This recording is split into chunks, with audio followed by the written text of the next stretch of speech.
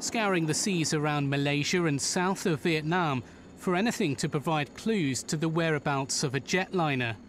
The search and rescue effort is big, the area hundreds of miles wide. More than 20 aircraft and 40 ships from at least 10 countries are involved, but nothing as yet. There were hopes of a breakthrough on day 3 of the search. This wasn't a life raft, but a moss-covered cap of a cable reel.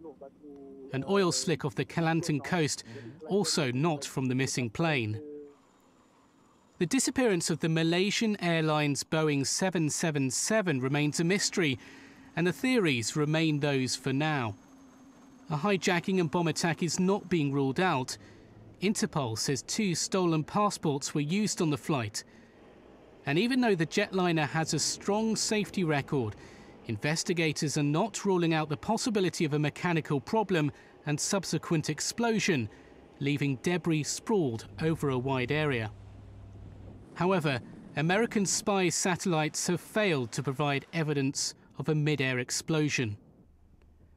Officials say they are widening their sea search because as time goes by, it becomes even more important to find something of the missing plane.